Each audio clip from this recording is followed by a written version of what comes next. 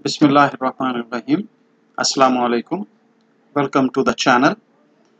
This is part 2 for chronic suppurative otitis media atticoantral type, which is unsafe disease or a dangerous disease.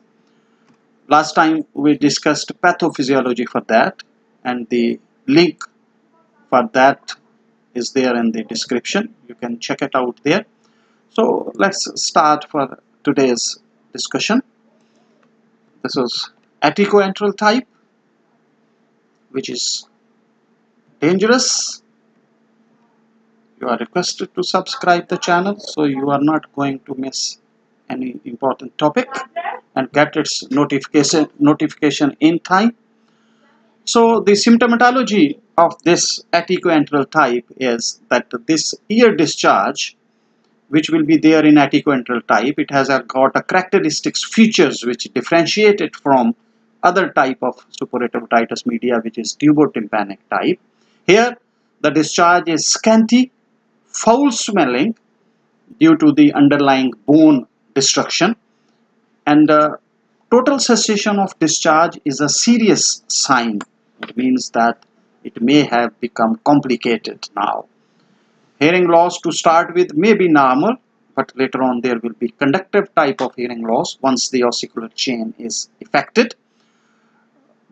Discharge may be blood stained, and this blood may be coming from granulations or the red fleshy polyp if it is present there in the external auditory canal, or if the patient tries to clean the inflamed external auditory canal, there may be bleeding. So earache, patient may be having dizziness and tinnitus, and if it has become complicated, then there will be signs and symptoms of complications. When we should suspect that a chronic suppurative otitis media has become complicated, when there are some new symptoms develop within few days. For example, a patient is having chronic suppurative otitis media with, say, ear discharge from last 3, 4, 5 years, but suddenly within last, say, 2, 3, 4 days, there is vertigo, there is severe pain, there is persistent headache or facial weakness, or there is fever, nausea, vomiting, irritability, diplopia, ataxia, abscess around the ear, which we call as mastoid abscess, etc. So all these features, they indicate that this underlying chronic suppurative otitis media has become complicated now, and we have to take some active steps now to manage that. TENSA CHOLESTEATOMA signs are that there will be retraction pocket. That retraction pocket will be there in the posterior marginal perforation with CHOLESTEATOMA flakes, granulation tissues or polyp, which is red fleshy, bleeds on touch, and there will be hearing loss. Perforation either in the attic or posterior marginal perforation, and it can be missed due to some crust there in that. So the ear should always be examined under microscope. Retraction pocket is due to invagination of the TM. It is seen in the attic again, or posterior marginal part of the pars tensa. To start with, it will be shallow and self-cleaning, but later on, when it becomes deep and its neck becomes narrowed, there will be accumulation of the keratin mass and it becomes infected. Pearly white flakes can be sucked from the retraction pocket. So grade 1 is slight retracted tympanic membrane not touching the incus. Grade 2 is when deep retraction pocket which is touching the incus with middle ear mucosa is not affected yet. In grade 3, middle ear atelectasis, and it lies on the promontory and the ossicles. And in grade 4, there will be adhesive otitis media where the tympanic membrane becomes adherent to the promontory. Why it is unsafe? We know that there is single layer of cuboidal epithelium in the middle ear cleft due to crowded structures and improper drainage. why is it a foul smelling? Bony necrosis by the cholesteatoma, gram-negative infection of the keratin debris, and cholesteatoma itself is also foul smelling. So when crowded structures are there, improper drainage is there, so infection is not well controlled, and due to the cholesteatoma it expands and ultimately it goes beyond the confines of bony confines of the middle ear cleft and involves the surrounding structures, which can be extracranial or even intracranial. So on history, there will be purulent, scanty, foul-smelling discharge which may occasionally be blood-stained. Then associated conditions, when it has become complicated, there can be post-auricular abscess, there can be facial nerve paralysis, vertigo, nystagmus, headache. On examination, one can be able to see blood-stained, foul-smelling, purulent nasal discharge, or there can be fistula sign positive, and we have to go for audiological assessment. Examination under microscope, pus should be sent for culture sensitivity, audiological assessment, X-ray, mastoids, comparative view, CT scan of the temporal bone, and then we have to go for basic investigations. Examination under microscope may be required in case of children. After suctioning cleaning, one can see the marginal perforation, granulation tissues or polyps which are red, fleshy, bleeds on touch, or whitish flakes in the middle ear cavity, which is due to the cholesteatoma. Why examination under microscope is must to confirm the otoscopic findings, site and size of the perforation, margin of the perforation, appearance of the middle ear, and presence of the polyps and granulation tissues and their site.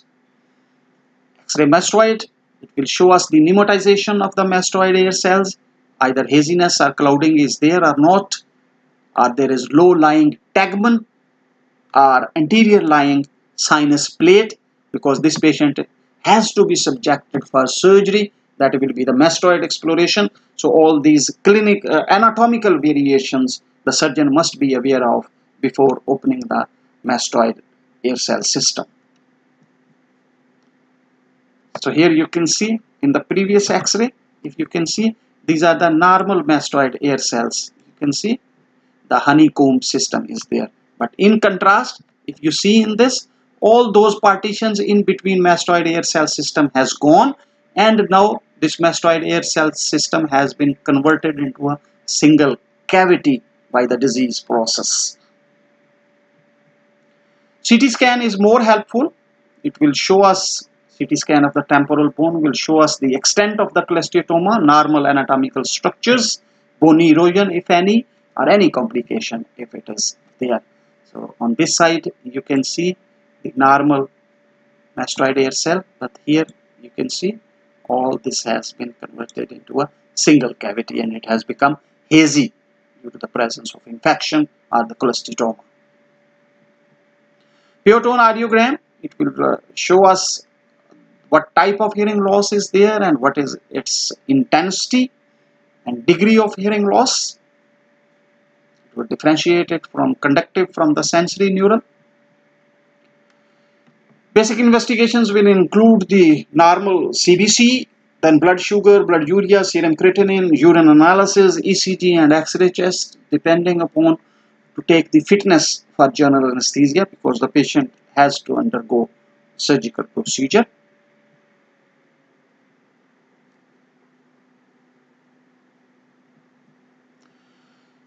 So signature statement basically is that there is no medical treatment for cholesteatoma. Associated conditions, if any, there may be medical treatment for those, so the patient should be prepared for general anesthesia. Broadly, we can divide the management plan into three parts. First is surgical treatment of the disease itself. Once this disease is under control, then we have to reassess the damage which has been done. For example, ossicular chain, if only long process of incus is being eroded, then we can do the ossiculoplasty if whole chain is missing. So depending, if only the tympanic membrane has gone, we can go for laryngoplasty. So reconstructive surgery will be considered once surgically this disease has been under control. And this conservative is only option, as I said, that there is no medical treatment for cholesteatoma or atticoantral type of disease. So this conservative is only when, or the very initial stages, when there is very small shallow retraction pocket is there, the patient should be regularly on follow-up, or in patients which are unfit for surgery, or there is a recurrence of the cholesteatoma, then those very few percentage of the patients can be considered for conservative management, but that is just that is not a curative treatment. Aims of surgery in this atticoantral type of disease is to eradicate the disease, prevent the recurrence of infection, prevent the complications, and then restore the function. So if you closely observe, the first three objectives basically can be described in a single sentence, that to make the ear safe, because we know that this is an unsafe or dangerous disease because of the chances of the complications which can be very lethal or life-threatening. So our first aim is to make the ear safe, to restore the function, which is regarding, of course, the hearing. It comes at number 2 point.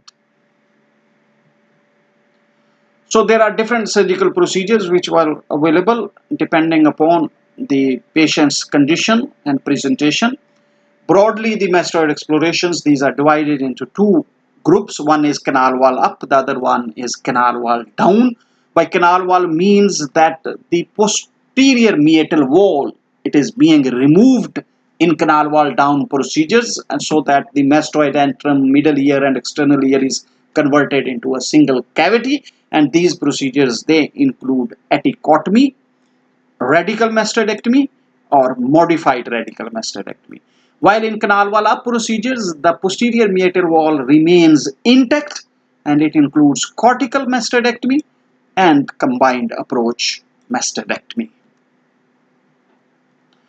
So with that, we come to end of this session. If you think that all this discussion is helpful for you, please like and share with your friends and subscribe the channel. In next session, we will talk about these surgical procedures a bit in detail, about their definitions, about their indications. And thank you very much for watching.